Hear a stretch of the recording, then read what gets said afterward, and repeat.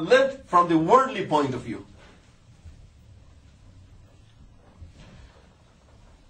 As he became a muhaddis, he has students.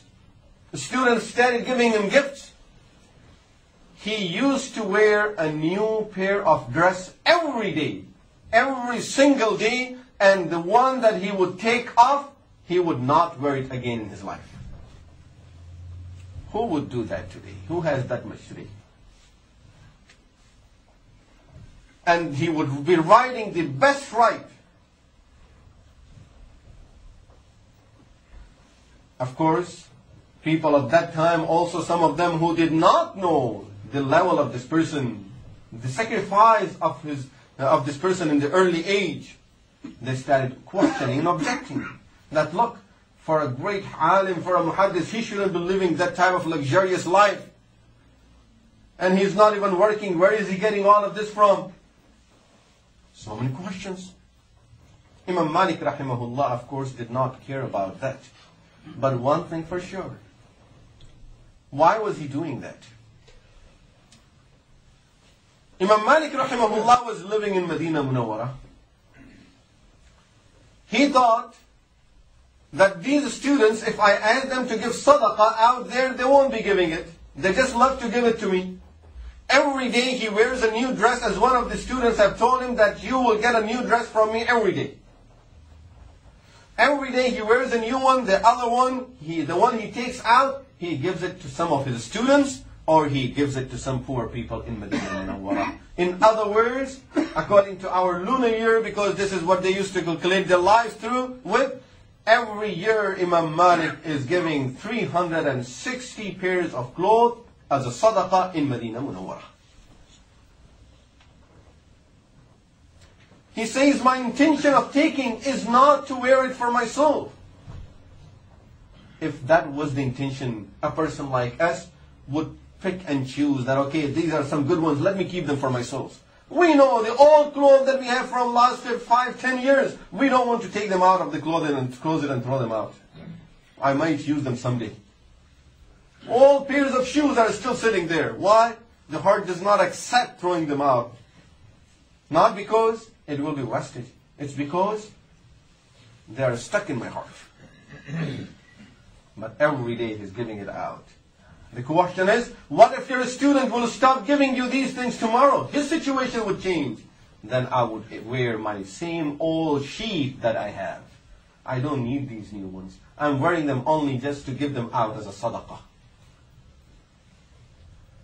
He had students who were in need.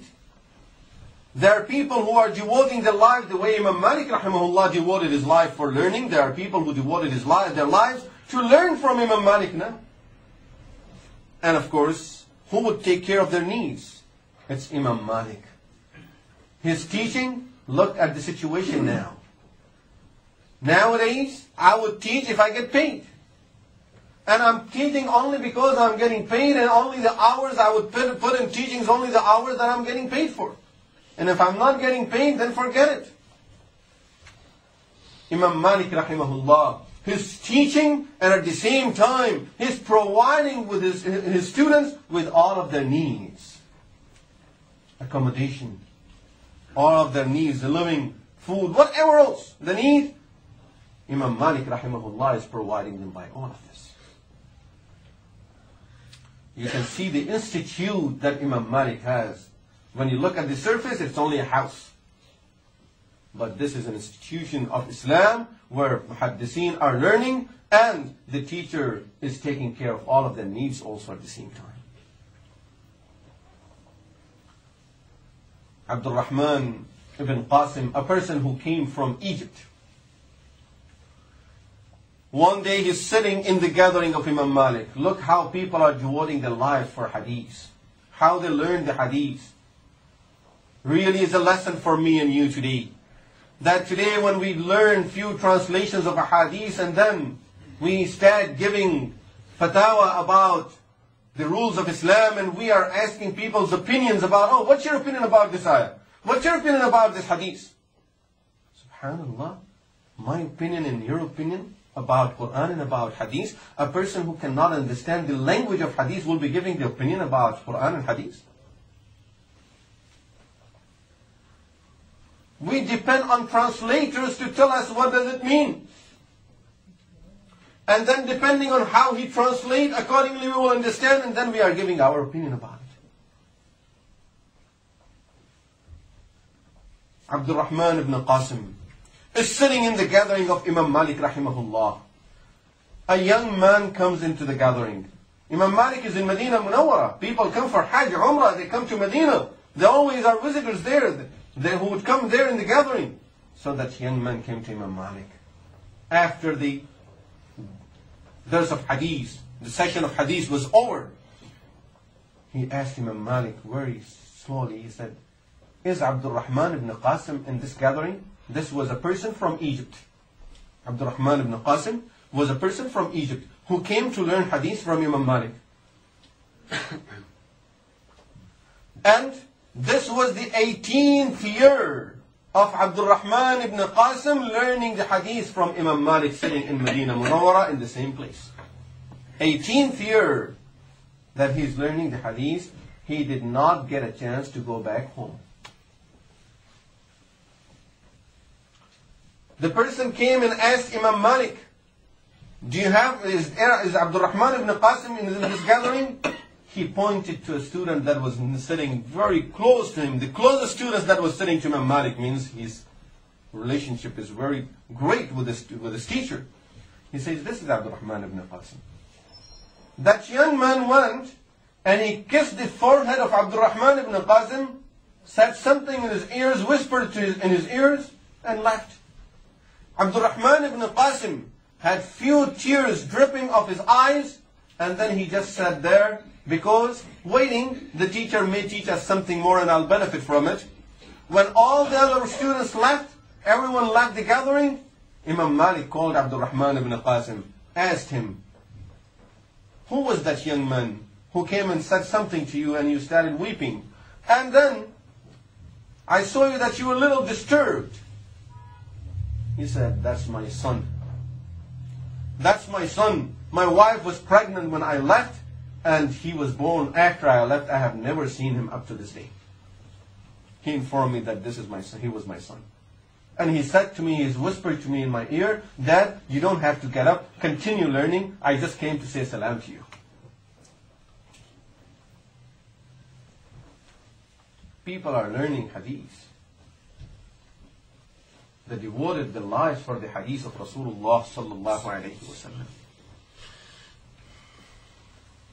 And now he says to Imam Malik, when I was coming to Medina, I had told my wife, I may not get the opportunity of coming back home. She told me, then we will meet in Jannah. They learned the hadith by devotion, by respect. The khulafa of the time, now they started knocking the doors of Imam Malik. They want to learn the hadith. A well-known person now. He is now one of the greatest muhaddiseen known around. In fact, he was a person that we can say people are waiting for. Why? There is a hadith in Sunan al-Tirmidhi. Rasulullah sallallahu alayhi wa sallam said, يُوشِكُ أَن يَضْرِبَ النَّاسُ أَكْبَادَ الْإِبِلِ فَلَا يَجِدُونَ أَحَدًا أَعْلَمَ مِنْ عَالِمِ الْمَدِينَةِ. A time will come when people will be running here and there on their camels, going all directions. They won't find no one more knowledgeable than their scholar of Medina. And the scholars say that he was Imam Malik Rahimahullah. At this time, you could not find a person more knowledgeable than him. There was a saying in those days, لا يفتى ومالك في المدينة. No one is allowed to give a fatwa as long as Malik is in Medina. And there is a background to the saying, as some of the historians have narrated, that one of those days, a woman died. She was known for virtuousness. As some other women were washing her body, and they're talking, they're chatting, and it so happened that one of these women that was washing the body said a bad thing about her, about this dead person. As soon as she said it, her hand got stuck on that body.